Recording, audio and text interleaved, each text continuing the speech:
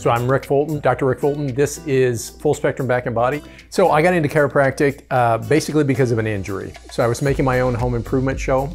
I got injured on the show, herniated 3 discs in my back. And so I knew I couldn't keep doing that. Went to a friend of mine who was a orthopedic surgeon, and he said, dude, let's try something conservative. I did. Long story short, I ended up going to a chiropractor kind of for the first time in my life, and realized there was a way to get better without surgery. And so that intrigued me. I wanted to get into something I could do to help people.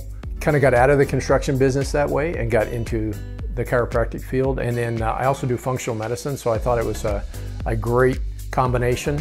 And I was a fitness competitor, so I marry exercise, nutrition, and chiropractic care all together. So I think it's the perfect office. Mostly people think of chiropractic as that 2-minute adjustment, crack your back, send you out the door. And we can do that for you. Personally, it didn't have the value for me, so I incorporated all the things I thought were necessary to get you better faster. So we incorporate exercise in.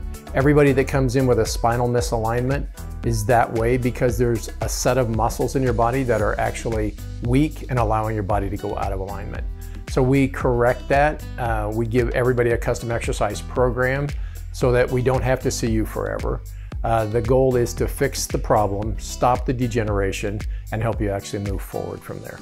So we try to do community outreach. So I wanted to do something I really enjoyed. I want to leave a legacy. So I do something called Doc Talks, and that's the 3rd Thursday of every month. We get together at the office where we just sit down and we go through nutritional information, actionable steps you can take to make you healthier at home. We go through exercises that you can do, and then we just talk a little bit about chiropractic care.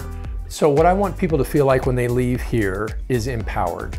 I don't want them to rely on me for their health. Then what we want to do is empower you to stay that way, to grow to optimum health. We want you to tell your friends. I tell my patients, I want you to know how to do this so well that you can tell your friend how to do this.